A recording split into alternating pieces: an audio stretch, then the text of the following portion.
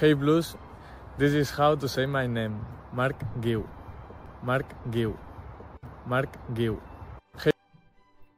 Okay, so now everybody knows how to pronounce Marc Guiu.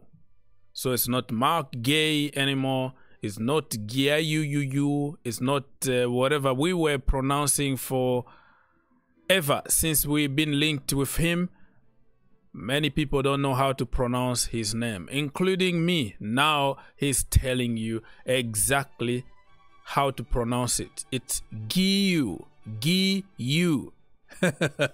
You hear me? Hey Blues, this is how to say my name. Marc Guiu. Marc Guiu. Marc Guiu. All right, so now that we know how to pronounce his name, we need just Tosin Adarabiyuyo come here and tell us how to pronounce his last name, and Dewsbury-Hall need also to come and talk to us. Chelsea, we have always some complicated names. You know, it took me like 2 weeks to learn how to pronounce Chukwuemeka, Aspilicueta, Arrizabalaga. It's always a struggle. Anyways, people, all the jokes aside, good morning, good evening, good afternoon, good whatever time you're gonna watch this video. God is good all the time. Smile, say hi to people. It doesn't cost anything.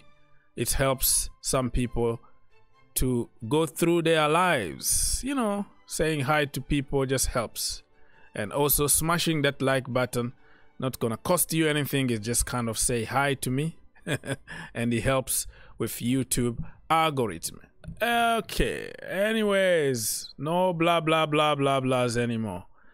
So by the time of recording, I was watching this game here from Brazil, because I have some channels here that shows some Brazilian football. So every time like Estival William is playing or Kendry Pius is playing, I can be able to watch some games. So this guy been destroying people for fun, and somebody need to stop him. Look, you have to know that, you know, those people got families. They got families, and you have to stop being rude. Anyways, I can't show you the entire thing because it's gonna be copyrighted, but you got the point, right? The brother is destroying people. It's I'm recording this video on the break, like halftime, so I'll go back and watch a little bit more, and then watch also Copa America. So Estival William, our brother, is doing pretty good. I can't wait to see him. And looking back, we're gonna be like Olise who, because we have Estival. Okay, that is another topic for another day. We continue. I have a question for us. Chelsea are busy on the market looking for a left-footed defender. But okay, be with me here, right? Don't jump quickly to conclusion. Hear me out. Malang Sarr is a left-footed defender. He can play as a center-back, he can play as a fullback, he can play as a midfielder. The few games that he played under Thomas Tuchel, he was amazing. He kept even a clean sheet against Brentford, where it was wave after wave after wave of attacks. And I remember we were going through a crisis in the defense. Even Ruben Loftus-Cheek played as a center-back that day. That's how bad injuries were. And that's why I don't believe that it was only on Pochettino last season, because I think Chelsea been struggling with a lot of injuries way before even Pochettino. That is another topic for another day. The point I'm trying to make here is, why are we paying this brother 120K every single week for him to stay at home? I don't think he's that bad. He played in the final of the Club World Cup, and we won that World Cup with Malang Sarr on the pitch. He's good. He's solid. My problem with Malang Sarr was mostly because of the money that he's on. And Gallagher is like 3 times less than what Malang Sarr is on. That was my problem. But he didn't choose. He didn't tell Chelsea to go out there and pay crazy amount of money for him. That is Marina's problem. So my problem is every time people try to be evil toward our own academy product, especially Gallagher and Mason Mount, when they try to negotiate their contract, and I see certain people like him or Raheem Sterling getting ridiculous amount of money, and you call Gallagher greedy, blah blah blah blah. I am like about to explode, because that has nothing to do with football anymore. It has something to do with hate, discrimination, and stupidity and evil. So that is my only problem with Malang Sarr. But he can really be a very solid option from the left-hand side, from the midfield, and he's left-footed. He's 24, I think, can still improve. So keep an eye open. I just don't like people who got some kind of mindset.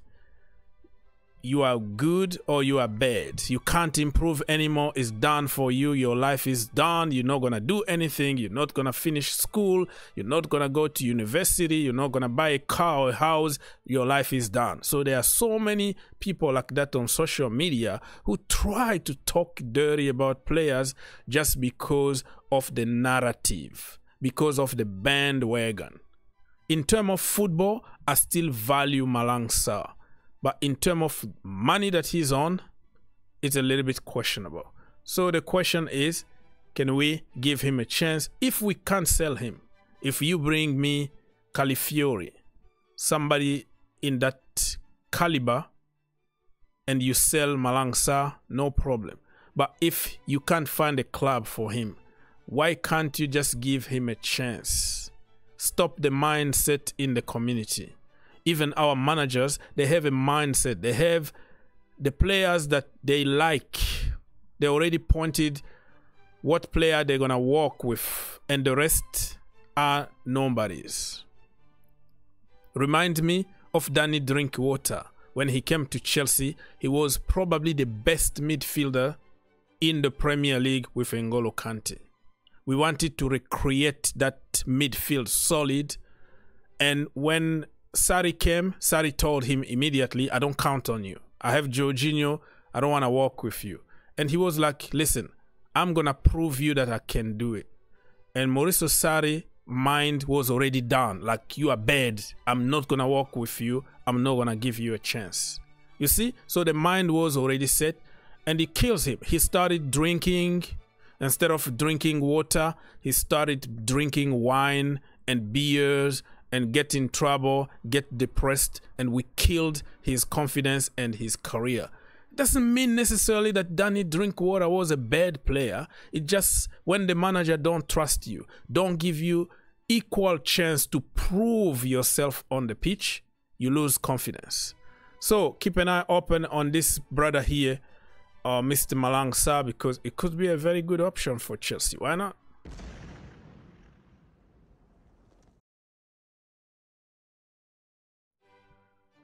Let's continue. Today was a little bit quiet beside the presentation of Marc Guiu. Nothing really was going on. We were expecting Enzo Maresca to say something, or let's say Dewsbury-Hall to be presented, but it was really quiet. Only Marc Guiu was the main topic. For the rest is just the same recycled news all the time. Calafiori, Chelsea are still interested in such and such. So it's just kind of boring to repeat the same thing over and over in every single video. You know what I mean? So that's why we are just having fun here. Batshuayi.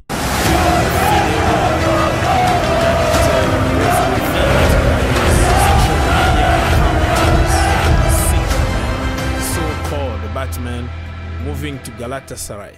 So this guy, Batshuayi, is the guy who won us the the last Premier League that we won under Antonio Conte. His goal is the goal that won us the league, if you remember that. So a lot of respect for Michy Batshuayi, and he's one of the few people that played for, like, let's say, let me give you an example. You play for Chelsea, you play for Arsenal, and then you play for Tottenham Hotspurs. So all the enemies, but the rivalry over there in Turkey is worse than in the Premier League, because in the Premier League is more friendly, but over there it can get physical on the pitch and off the pitch. All right? So you understand that this brother played for Besiktas, Fenerbahce, and now Galatasaray. Enemy of enemies. He doesn't care. Galatasaray, he's signing on free because Jose Mourinho didn't want him at Fenerbahce. So what do you want me to do if your rival is giving me a contract and then I have to go? So good luck to the Batman. And the video, oh my goodness, sick video.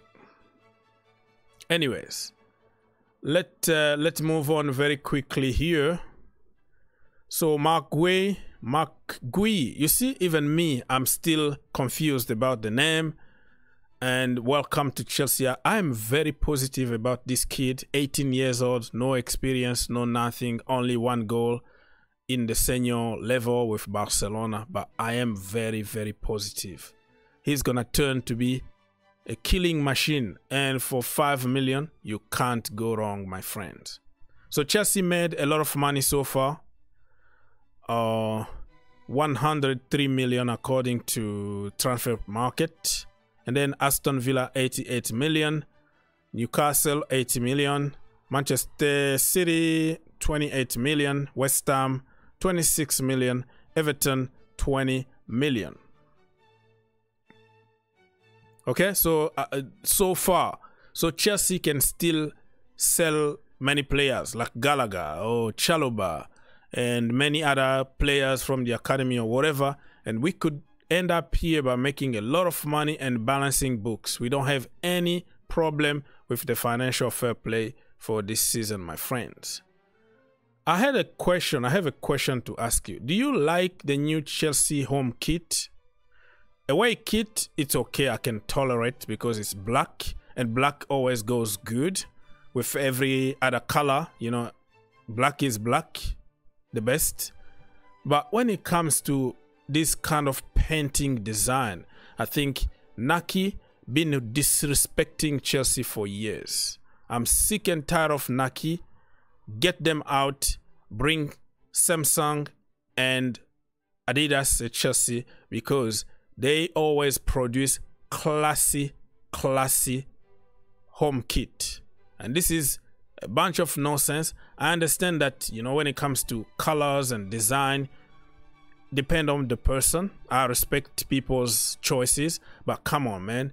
Even my kids can't design such a shirt. It's just like paint all over the place. The design is horrible, but for today's generation, probably this is the kind of design that they like. But I'm sick and tired of flipping Nike. All right. Tosin Adrabio on Instagram, he put like John Terry. Wow. John Terry lifting the Premier League. Is him sending a message that I want to win the Premier League with Chelsea or something? It's going to be very interesting if we're going to win it. But why not? And look at this guy, Marc Guiu, with a Chelsea classic shirt back in the day when we were sponsored by Autoglass. I think Marc Guiu wasn't even born back then, but he's enjoying some classic shirt from Chelsea. So nice to see. Nice to see. N'Golo Kante. So this brother is in another level. Red wine, getting better and better every single time. So he has now played more European Championship games without losing than any player in the competition history. He's breaking Xavi Hernandez's record. Congratulations to N'Golo Kante. Wow, red wine, getting better and better, man. What a player. So that's it. Today, the domination in the Chelsea news was just Marc Guiu or Guiu. You see, I'm still confused. And other news are just the same old copy-paste, recycled news. Calafiori and also Alexander Isak, you know, stuff like that. But nothing really serious today, let's be honest.